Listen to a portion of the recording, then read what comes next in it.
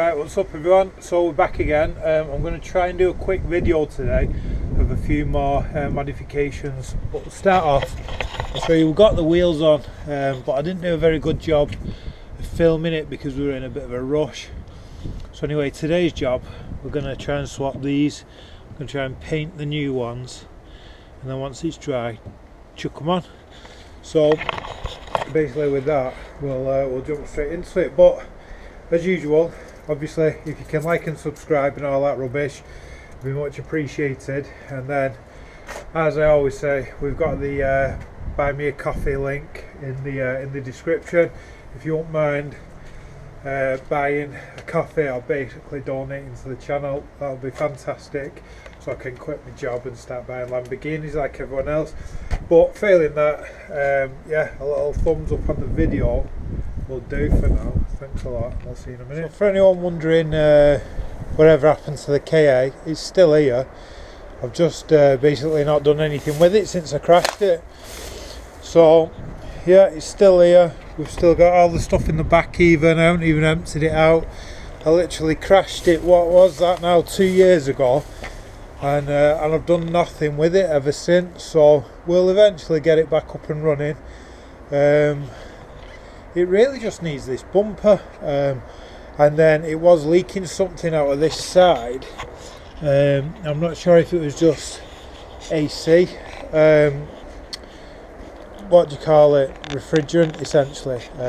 Fingers crossed it is, and then we'll just rip all the AC stuff out, and then in theory makes it slightly more faster or responsive. You can see some cunting cats walked all over my bonnet and everything, but that's the least of my worries at this point. It does actually still fire up. I start it every so often, and there's no real issues there, so it's just a case of getting the new bumper on and really getting back out with it. And then these are my many other projects. This is a ZZR 250 that basically we can't get running. This was actually at a garage for over a year, and they've struggled, so I've really just got to get onto that.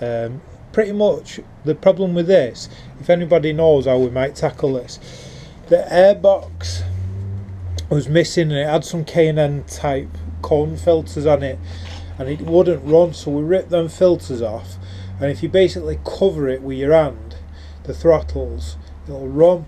So I bought the airbox, a standard airbox, which was really difficult to find, but then getting it to actually fit is a nightmare. It won't go on. So if anyone's got any tips as to how the garage might be able to do that, I'm going to just tackle it myself, I think. But essentially that should be the only thing stopping it from running, and then I can get this 250 up and running. Now it was painted with emulsion and it's dog shit, so this is actually the bike, not this bike, but the same bike that they used in Kill Bill. So I'm going to paint it yellow, I think, and make a Kill Bill replica. So that's my Bandit, and that works fine. That's my TL. I've repaired the tank on this, so that should be fine once it's basically once I put some petrol in it, charge the battery up and fire it up. And then this is an ongoing ZX7R project that I've had for a while and not touched for ages. And really this needs an exhaust. It's blowing from the manifold, or headers as they call them in the bike world. And then once all that's sorted, that really is ready to go. That's had a full engine rebuild and everything.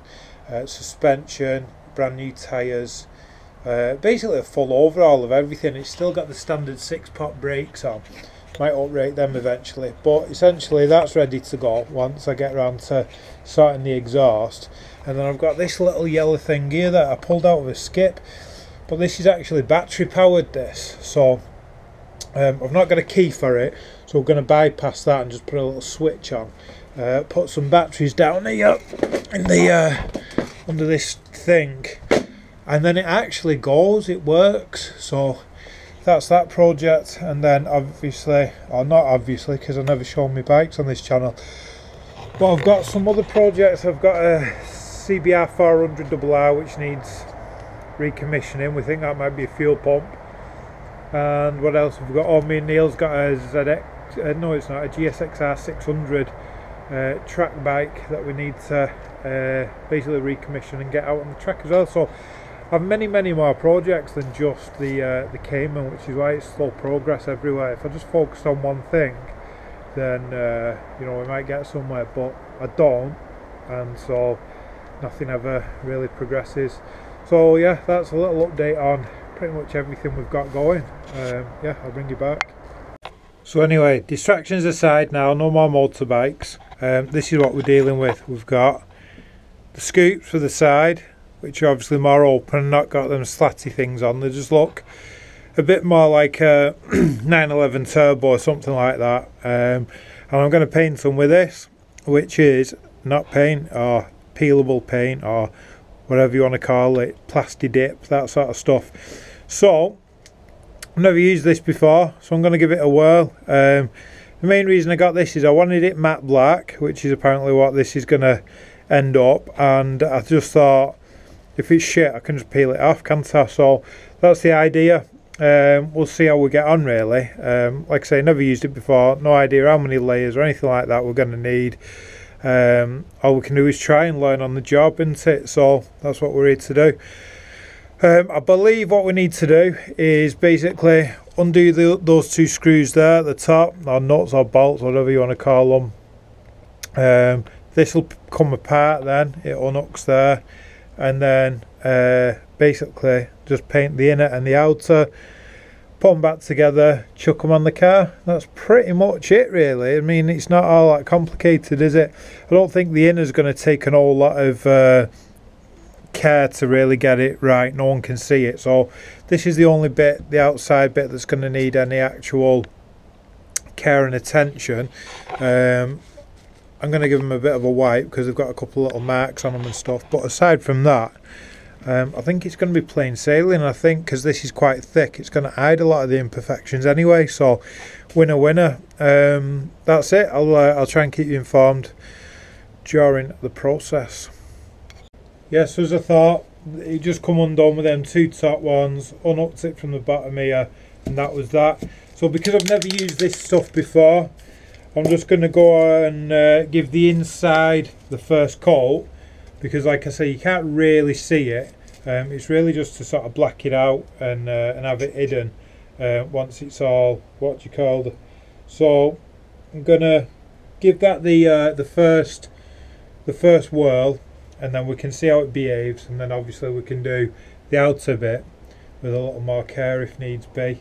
So again, I don't know if anyone's ever painted stuff before. I've literally just used the bubble wrap that it came in to protect everywhere, and I'm just doing it on a box in a fairly ventilated area. I'm assuming anybody, the 6 people that's going to watch this video, will have painted something before, and so I'm probably teaching you how to suck eggs here, but just on the off chance that no one has, you just need a lot of ventilation. You probably should wear a mask and everything, but I'm not going to bother.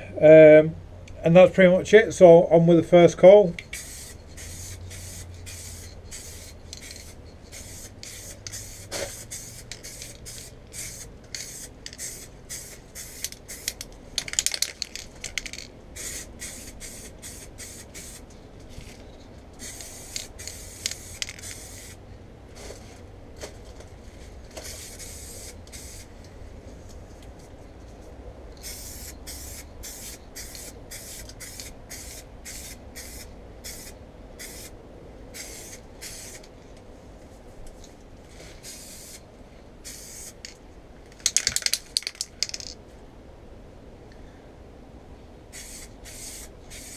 So that's going to be it. I'm going to literally leave it at that, and then I'll let it dry. I'll turn it round. I'll do the inside of this, because under there I've not quite got. And then it's just going to be evaluate it and take it from there, really. Obviously I'll save you the waiting time. That's the benefit of a video, isn't it? I'll bring you back when it's done. So as you can see, I decided to chuck a layer on the outside as well.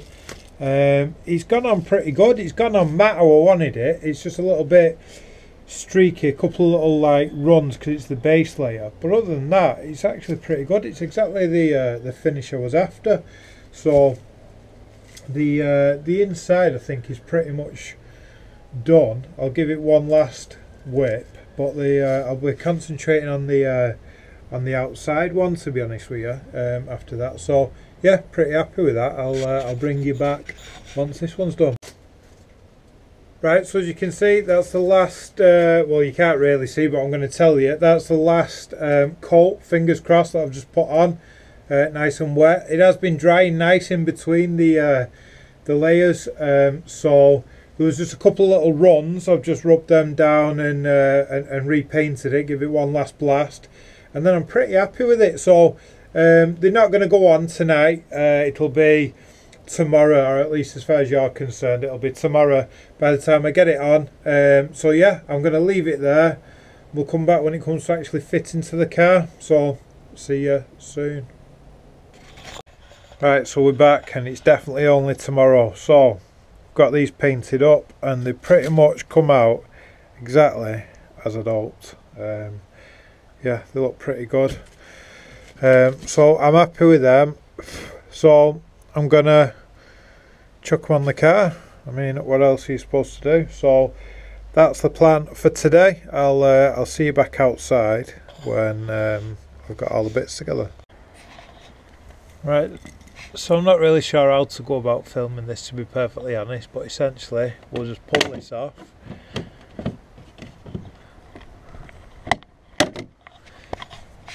And there we go, that's that off.